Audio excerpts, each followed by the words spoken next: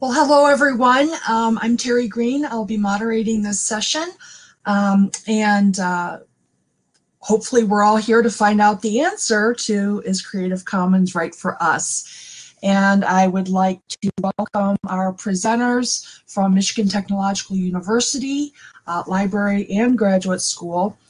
Debra Charlesworth, who's the Assistant Dean for Graduate Studies and Postdoctoral Affairs, and Annelise K, who's the Scholarly Communications and Repositories Librarian.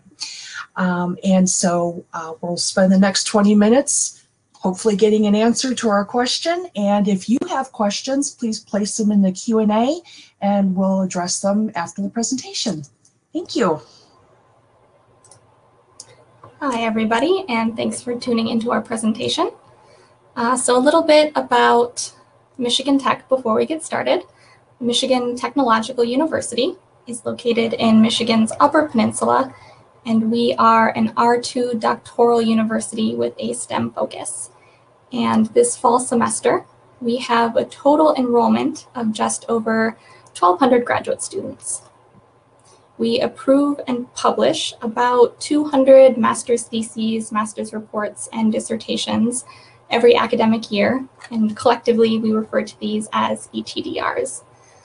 So in addition to publishing on ProQuest, students are required to submit their work to Digital Commons at Michigan Tech. This is the university's institutional repository. And this platform is going to be the focus of our presentation today.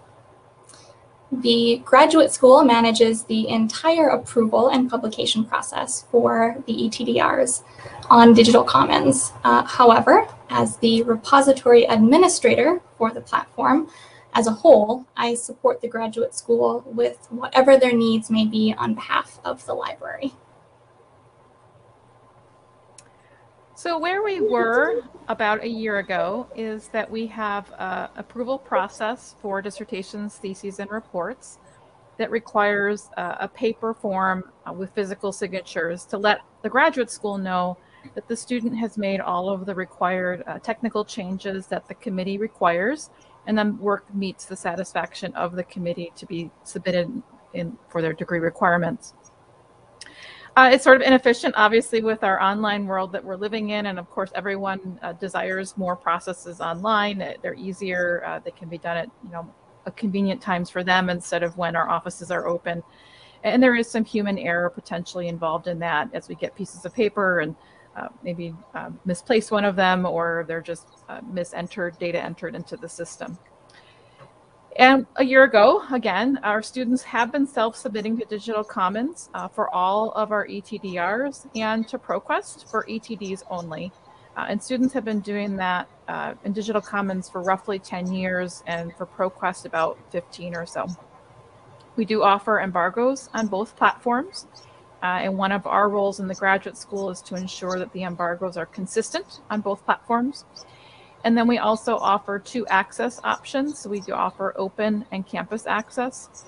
And of course, open access has a fee on ProQuest, but it is free on our Digital Commons IR. And if students select open access on our IR, we do not require that they also make it open access on ProQuest. And we have no licensing options for the digital work a year ago. So where we'd like to go is to have the approval process for the documents and the publication itself, the access options selected, fully managed on the Digital Commons platform. And then Annelise was going to talk about Creative Commons. Yes, so just recently, we did add Creative Commons licensing options to the submission form that students fill out when they deposit their work in Digital Commons at Michigan Tech directly to the IR. So we have made this an option for students and only for those who have decided to publish their work open access. So for those of you who are unfamiliar, Creative Commons licenses are free standardized licenses that allow copyright holders to communicate how their work can and cannot be reused. And Deb had the really great idea to tie these changes and improvements together, the approval process and the addition of Creative Commons licenses together in our outreach to the university community so that we could kind of sell it as a package deal. So of course, we have been sure throughout this entire process to welcome any comments, questions, and concerns about any aspect of this whole project. But tying these together kind of made it easier for us to work together and pitch this as one large initiative. And so we have been spending basically the process since spring, having discussions between myself and Annelise and kind of trying to figure out, first of all, how to pitch this to the faculty, if this is what we think it's a good idea, and looking kind of overall at the whole process to make sure that we were thinking of it in a systems manner and, again, pitching it as one whole thing so that it sort of made sense as a moving forward rather than just as an individual bits and pieces kind of approach. Yeah, and we really got started with this initiative when a colleague of mine approached me and asked just if we had ever considered Creative Commons licensing for ETDRs. And to my knowledge, we hadn't. So I talked to Deb and she confirmed that this really hadn't been a topic that had ever come up. So after talking about how this would benefit students, lowering barriers to licensing, enabling collaboration and increasing scholarship, it seemed like this might be a great feature for us to pursue and offer for students. But we really weren't sure what kinds of restrictions we might want to put in place. And we didn't know if anyone else was offering this or how they were offering it for collections of ETDs. So one of the very first things that I did was a very simple community scan. So I sent an email out to the Digital Commons listserv and the ETD listserv, and some of you might remember seeing this. I just laid out what we had in mind, what we might want to do, and asked others, you know, do you use Creative Commons licenses and how do you use them? And there was quite a bit of response of people who were also interested in learning more, but not very many substantive responses. About 4 people responded that they do offer Creative Commons licenses as an option for their students. So that was kind of enough for us to pursue this as a larger project. So one of the next things we did was confirm with bpress that this would be an easy piece of metadata to add to the repository, which I kind of had a hunch that it would be because it is an option in other collections. But we wanted to make sure that we would be able to offer only the 6 most recent 4.0 international licenses to students. And we have left out the public domain dedication. And then we also needed to confirm that the approval process could smoothly be moved onto the platform as well. Yeah, and so we went to our graduate faculty council then after we gathered that information, and that council has a representative from every graduate program as well as our graduate students.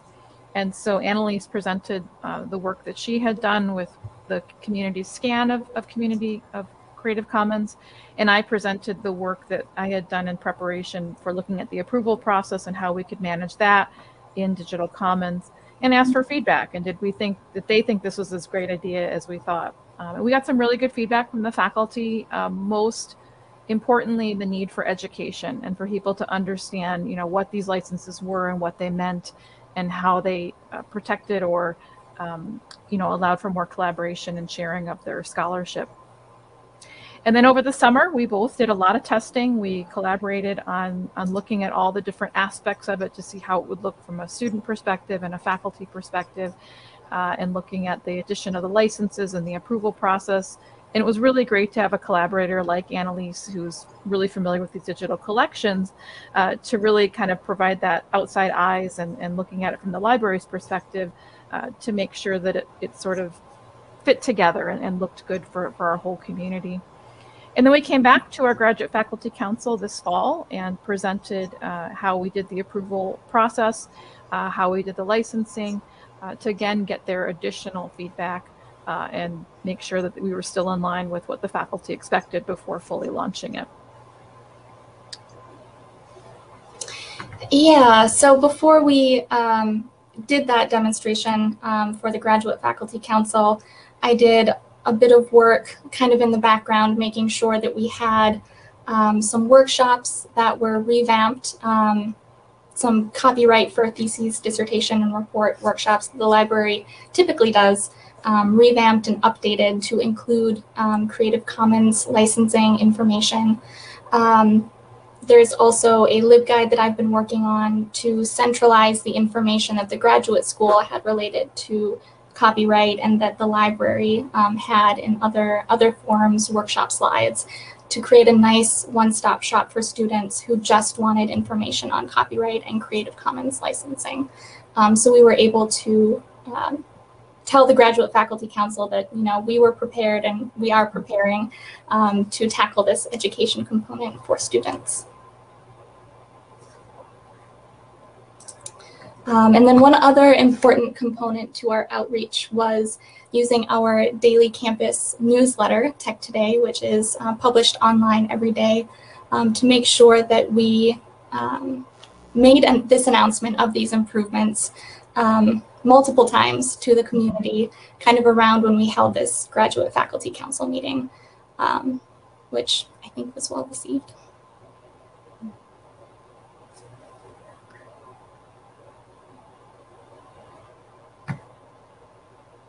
I think we've already kind of talked about a lot of these items, but really the education piece, I think, was key in making this a successful initiative moving forward.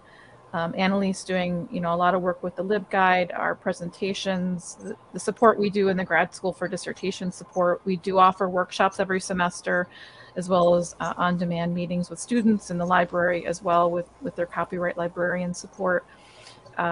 Announcements in the newsletter. And then what we actually found out through Graduate Faculty Council is they said, well, not all the faculty read the newsletter, so can you send them an email too?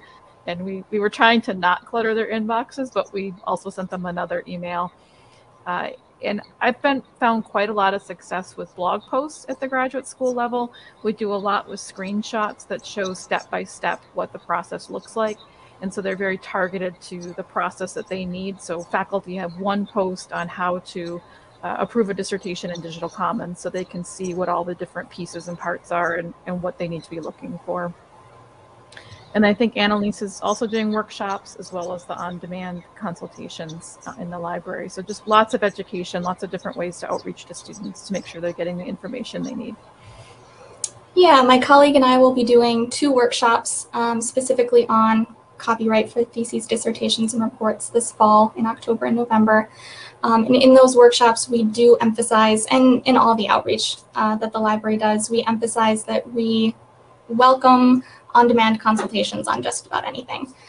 So patrons are always welcome to email, chat, call, show up. And if it's a question that needs, you know, a little bit more time or a little bit more research for us, we'll schedule a consultation.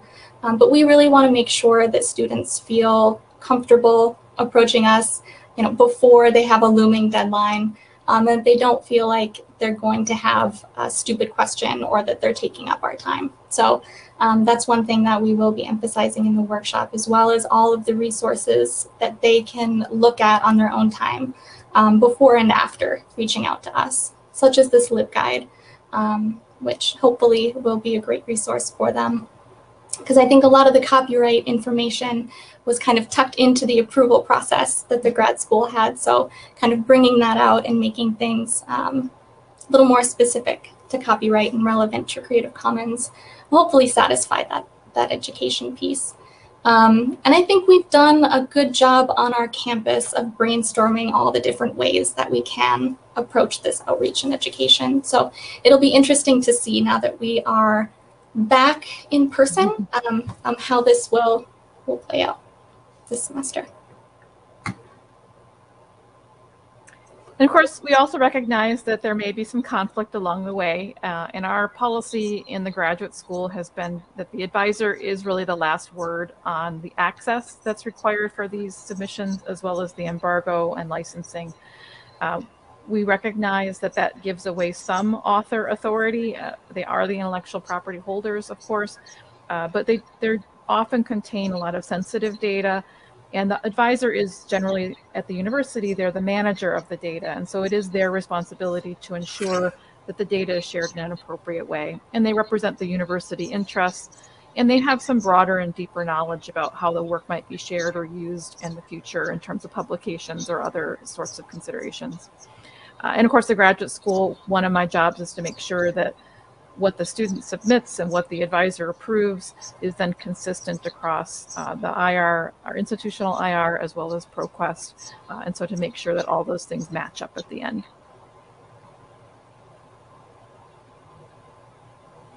So Deb and I both exist in 2 different units, but I think that we have done a really great job, if I don't say so myself, of working together to make this work, especially since, you know, we have been mostly remote over the summer into the fall. Checklists were really important. We had a running Google Doc with all the things that we needed to do to make sure that we were both on task and didn't miss anything. And we'd write something down in April, and then in August we were like, oh, that's right, we were going to, you know, write this email or write this post. And so kind of keeping track of all those great ideas in one place so that we could make sure we implemented them when we needed to get there. And though we tied the approval process in Creative Commons into kind of one bigger initiative, we kind of balanced the load between us, with me from the library taking on a lot of the Creative Commons and copyright expertise, Deb with the Digital Commons technical process, and then how we divided that up in our outreach while also maintaining a cohesive initiative. I think that worked pretty well. And so far we've gotten good positive reaction from people. And so we welcome any comments or questions that you have at this time. Thank you so much. I don't see any questions yet, but Lily had a comment in the chat. She writes, I had one student request it last year, so we discussed and concluded that it would be allowed. Instead of a copyright reserve, we put the Creative Commons phrase instead. That's great. Thanks, Lily. Yeah, that's nice to hear that other folks are doing this. Still have about 3 minutes left. Any other comments or? Can definitely hang around. If you think of anything later, you are welcome to email us, reach out. I actually have a question. So at the University of Toledo, you know, our students, they're required to include a copyright page, you know, in their ETD, and it can be blank or contain, you know, a copyright statement.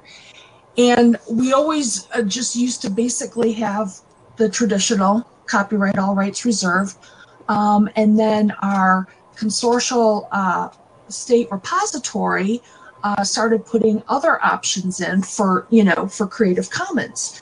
And so then, you know, a student would upload their document that had a traditional copyright, but then in their submission process, they would select, you know, a Creative Commons one. And so just wondered if, you know, how that, if there was like conflict like that, you know, at Michigan Tech. We don't have them select all rights reserved. They just put the copyright statement, just the C, and I don't think that conflicts then with the Creative Commons license. And Annelise, if you want to talk more about our publishing agreement. Yeah, so we have a non-exclusive license to publish that students sign for depositing on Digital Commons. So it doesn't prevent students from publishing anywhere else. And that Creative Commons license will show up on the Digital Commons cover page. So yeah, I don't think that would conflict if it was just a copyright of the author and then Creative Commons license on that cover page. Right. Larry writes, is CC an absolute substitute for copyright, or can both be used in some way? Is there even a need for both? So a Creative Commons license does not cause an author to forfeit their copyright. It is merely a refinement on how an author wishes their work to be reused. So someone who wants to reuse a work in a certain way can look at the Creative Commons license and say, does this use jive with this license or conflict? And if it's good to go, the user does not have to ask permission. They already have been given permission according to that license. We're running a little over time, but a few more, comments. Valerie writes, my understanding is that Creative Commons and copyright are not mutually exclusive. Janice Robinson writes, there are varying levels of sharing that are allowed with Creative Commons, so I would only use one. So it seems to me that this is a conversation that needs to continue, clearly, and might even be something for the formatting user group that that many of you may belong to, that's run by Sally Evans. So yeah, I would just encourage this conversation to continue, and I just want to thank both Deb and Annelise for your information and for sharing that with us. And yes, it was great information. So It's great to be here. Thank you everyone for your comments and questions. We look forward to continuing the conversation. Great. Thank you.